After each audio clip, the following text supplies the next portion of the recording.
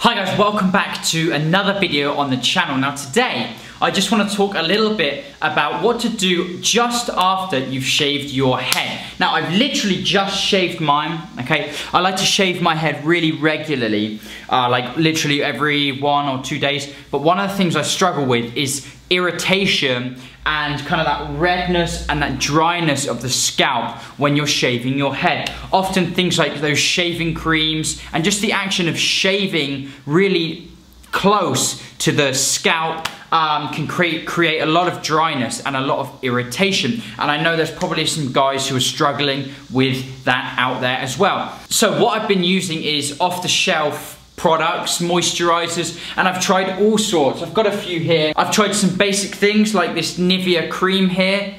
You know, it's just really basic, just that sort of moisturising white cream.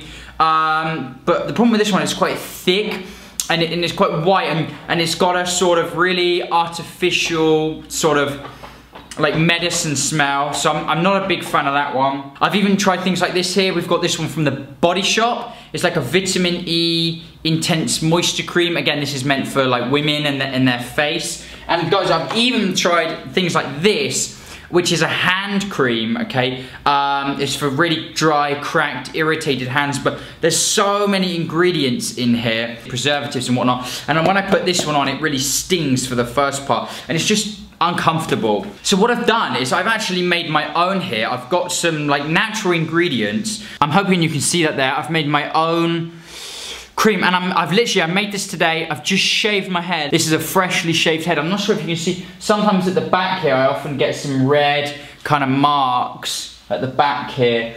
Because like I said, I like to shave my head regularly and I go against the grain. I'm quite rough when I shave it because I want to get that clean shave. I don't want any hairs there. I often change my razor, but it's still a problem with, you know, now it feels really dry and I need to moisturize it. So I'm going to try this for the first time right now. I'm going to try just a little bit. Like I said, I've used all like natural ingredients, no preservatives, nothing.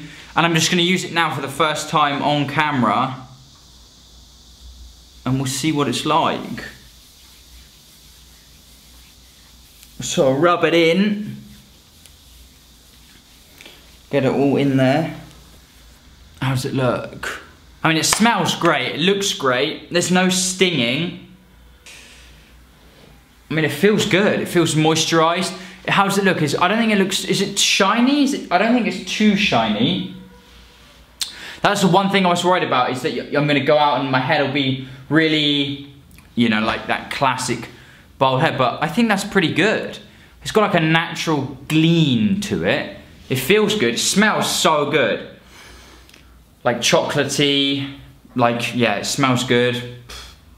Pretty good. So, I mean, you keep using this for, you know, a few weeks. I'll see how well this keeps. Like I said, I whipped it up and whatnot, and I made it. I'll just keep it out on the shelf and see how that goes. I'll keep you guys updated because I know it's hard to find a good cream. If you guys know of any good ones out there, then let me know. But that's good. I don't feel any irritation.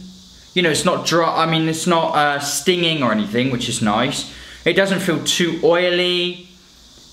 I'm quite happy with that. That feels good. So yeah, I'll get on with the day. Hit me up on the Instagram, maybe I'll do a few updates. See, it's really hot outside, so I'll see if it kind of makes my head sweat and stuff like that. I'll keep using it, I'll keep you guys updated, and I might post the recipe to this cream if anyone's interested. I'll let you know. So, thank you so much for watching again. I hope you found this one useful. I will keep you updated like I said. Thank you so much for watching. I will see you in the next video. Goodbye.